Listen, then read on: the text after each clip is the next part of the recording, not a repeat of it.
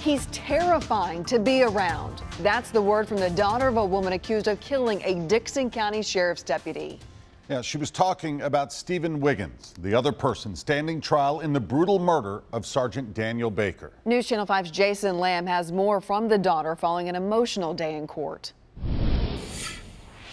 The daughter of Erica Castro-Miles, the woman charged in connection with the deputy's murder, says the testimony that was out in court today doesn't reflect her mother's true nature. I think she was just there.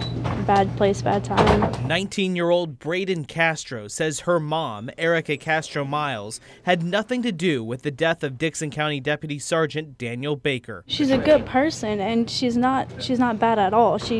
We used to have houses of kids that just would come over from high school, and everybody loved her. She's not a bad person. Castro-Miles is charged along with Stephen Wiggins in the deputy's death.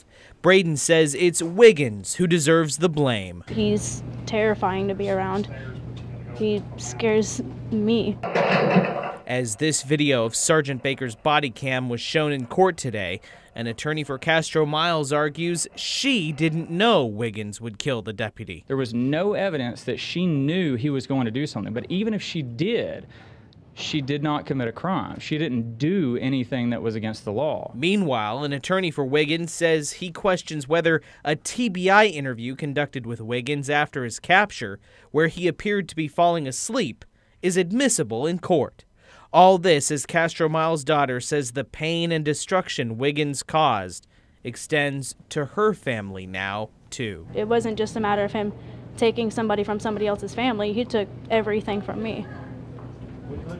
So it's a matter of me trying to get through that as well. Jason Lamb, News Channel 5.